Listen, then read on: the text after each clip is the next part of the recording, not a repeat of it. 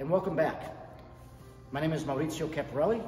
I'm a process technician here at ITW Transtech, and I have about 34 years of experience with what I'm doing here with the ink process and decorating three-dimensional parts, whether it's plastic, wood, metal, whatever it is that's out there. We provide the inks here with the binder system to be able to transfer pigment and cure it onto your material with the speed that you're looking for with product quality. So this portion of the video is to show you, well, how do we know when an ink is actually working? Well, you have to go through some testing.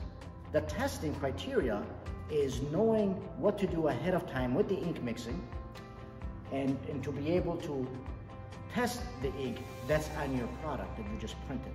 Now, what you have to do is obviously set some parts aside, whether you print maybe 10 of them, and kind of make yourself kind of like a matrix format to where you test some parts with different temperatures and also different times. So we have UV type ink, UV 2002, which works very well. We have a 401 ink that is also UV cured. It works real good. And those are cured instantly, but you still have to do some kind of chemical resistance to test them. So what we do is we use either methanol alcohol or 99% isopropyl alcohol, which you very easily would take like isopropyl alcohol. And if this were to be a UV printed part, yes, and I do like to fold my towels in a nice square so you don't make a big mess, and it's always easier to see your results. So if this was printed with UV type ink, I take my paper towel, I rub it about 10 times with some light pressure, and if there's nothing on the rag to the color of the ink, then you're good, and there's nothing missing, nothing rubbed off. So pretty much this is chemical resistant with the UV being cured. Now the next step, and mind you, this is the same thing that you would do with a regular pad printing ink. Obviously with the pad printing ink, you have to give it more time. If you need less time to where you want to get to this point of results, you have to go with the highest temperature possible for the longest period of time of curing possible, which is maybe 10 minutes, 20 minutes, a half hour, or our drying tunnels, which they provide a minute to 2 minutes with forced hot air blowing onto the decorated ink that's on your material, dissipating the solvents, curing the ink, and making that binder bond really well. So that might be something to remember. So now, after I wipe that off, it looks good. So now we'll do our tape test. Tape will allow you to see adhesion. So what we're doing is we're putting it right on top of the part, just like this.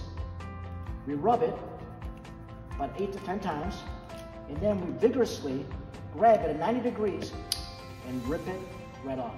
You look at your tape, perfectly clean, everything's on the part, you have some good adhesion. This part is pretty much cured.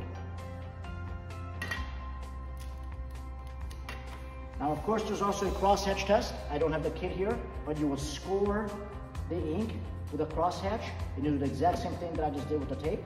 You pull it off, and you look to see what it is that's left over, how, with a magnifying lens, right down to the cuts of the blades to see how the ink survived the cut of the blade, that the edge of the color or the ink that you put down is perfectly cut still right after my tape. If there's pieces of ink that have come off from those edges, then you know that there's still full cure that needs to be done, and it's not really passing the crosshatch. Okay. So there we have chemical resistance, and we have the adhesion. The other part is abrasion. So abrasion, there's been many different processes throughout the years, different companies making different equipment in order to do abrasion, like the RCA abrader tester. There's been the Sony tester, and what we do now is you pretty much take your fingernail, not calibrate at all really, just have to scratch on it as hard as you can. Take a look at that, take a look at this. It passes, you're good. If the ink doesn't scratch. That's kind of like the test that we do here. Once the ink is cured, you can't scratch it, you can't alcohol wipe it, and you can't tape it off. You're pretty good. And like I said, the binder system inside the inks, depending on the type of ink that you're using, you have to match that binder system of the type of ink. That's why we have PG type ink. That's why we have B type. That's why we have W, different ratios of hardeners, different binders that attack different materials. Again, itwtransstack.com. You go on our website, you go and look at the different formats of what we have as far as information, and you will find that portion to where the ink material, and of course these are all suggested materials that we've used in the past, that's documented in there, but it's always good for you to try yourself. Don't just say, oh yeah, passed B-type ink, passed an ABS. You never know what you might have as far as additives inside materials, even like ABS. You know, you might have high flammable resistant material that's been put in there, or you know, other mixes of silicone or something that's in there that will not allow your ink to stick well. And that's when we might have to go to pre-treatment. And that's why we have flame pre-treating, we have Corona spot pre-treating, we have the full-blown Corona, and we also have plasma.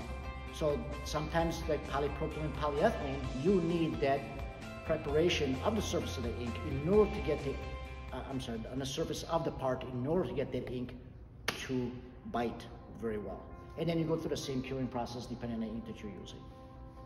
All right, I'd like to thank you very much for joining us at this portion of this video, and I hope that you'll be able to make time again soon. Again, my name is Maurizio Caporelli, and thank you very much for being here.